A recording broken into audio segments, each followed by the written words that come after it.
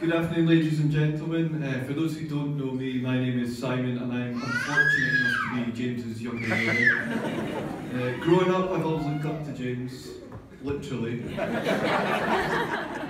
6'2" and me, a mere 5'10" and a half.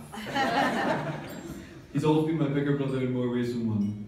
So today I'd like to tell you about growing up with James, about sibling rivalry, about living a life in the shadows of Golden Boy,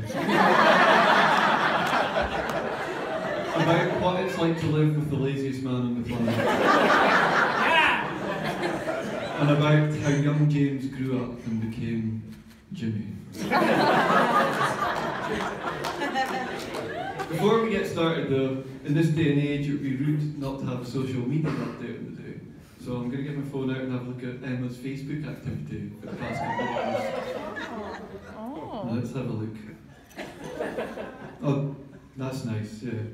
She's updated her status to married. I'm just scrolling down here. I can see Mary Morrison's actually commented. She's asking where the dislike button is. Of course, the mother-in-law's chipped in too. She's put a sleepy face emoji, and she's written, "I'd rather be watching Vera." Oh wait, hold on a minute. Someone else is typing as we speak. It's Will Hyman. And he's put the mums to shame with the and he's summed up the status with the classic hashtag genuine kind heart. Anyway, back to the happy couple. I'd like to thank James and Emma for allowing me to be part of the wedding party today. Of course, Emma, you look simply stunning today. And James, you look simple. And stunned. So I've known James my whole life. And growing up, we competed with each other at absolutely everything. We were the definition of sibling rivalry. But given his advanced years and physical stature, it became clear there was only one winner in those early years. He'd shoot more rounds at golf, smash the ball past me at tennis, pop more balls when we were playing pool. The pecking order was assumed. I was definitely the runt. This wasn't limited to sports though. One vivid memory I have, which I think genuinely contributed to me having claustrophobia to this day, was James would regularly shove me in the sofa bed, quickly closing it on top of me and taking great delight in it. Absolutely terrifying. On that note, I know the two of you have just bought a new house, so Emma, maybe avoid buying a new sofa bed. Don't feel too sorry for me though. There were small wins along the way. One time we were golfing and my dad brought Hannah along, which we both thought was a terrible idea.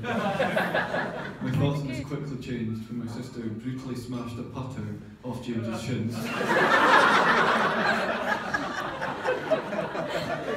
There was also the time James came home from school via the worst barber in town, evidently, sporting a freshly shaved skinhead, making him look like a resident of Chernobyl. It could be argued, though, that this was an improvement on the previous video, which can only be described as something closely resembling a snivelling, brown-nosing, graduate Jewish accountant.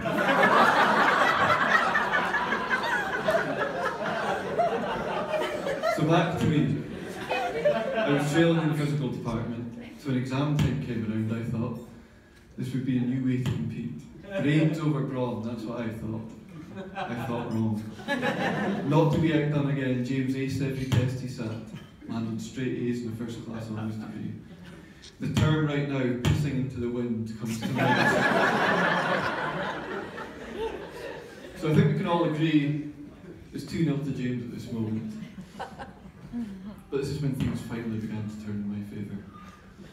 All that early success must have taken it out of young James, because I can honestly say he's the laziest man I've ever met. If there was an award for laziness, he'd probably send someone to pick it up.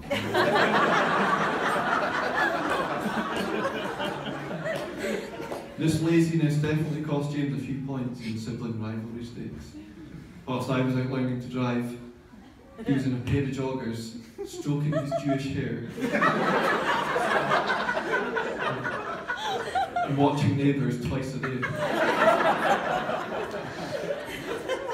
When I got my first job in the real world, he was scratching his balls whilst playing Championship Manager. When I jumped in the property ladder, James was still getting tucked in bed with a cup of tea and a biscuit.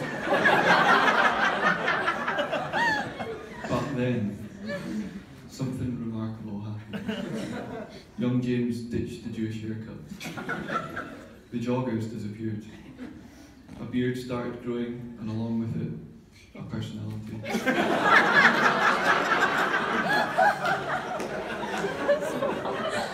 Ladies and gentlemen, Jimmy was born.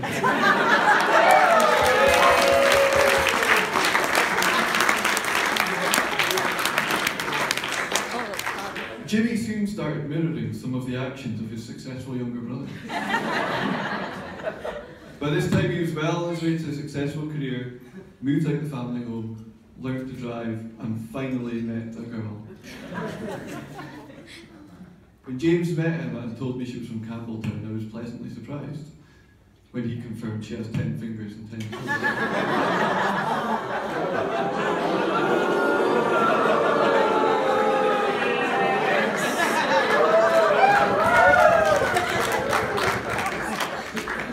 They say opposites attract, and this couldn't be truer of the pair. James, a man of few words, whereas the movement of Emma's chin over a day could probably power Campbelltown through a bad winter.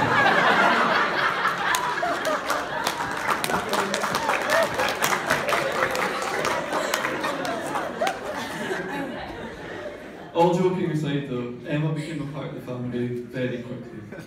The noise around the dinner table at family meals certainly went up a notch with her introduction, which is no bad thing at all. And when we're all together, our time is usually spent laughing, eating, talking about the latest BBC drama, or taking the piss out of the latest Moza faux pas. Emma, you've slotted into the family perfectly since day one. I think everyone else would agree with me here and be delighted it's been made official today.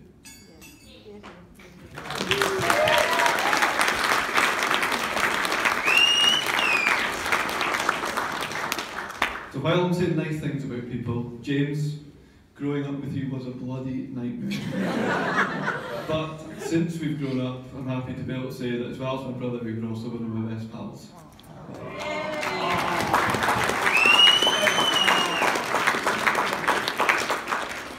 Finally, I would like to make a quick mention of the stag do and thank everyone who made it for coming along.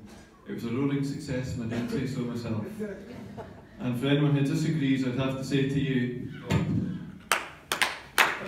hey, what's wrong with you?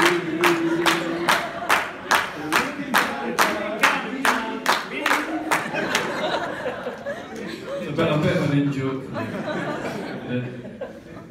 So to round the speech off, I don't think we got around to totting up the final score in the sibling rivalry stakes. But to be honest, I don't think we need to. You see, today James has finally admitted that I am the best man. Oh.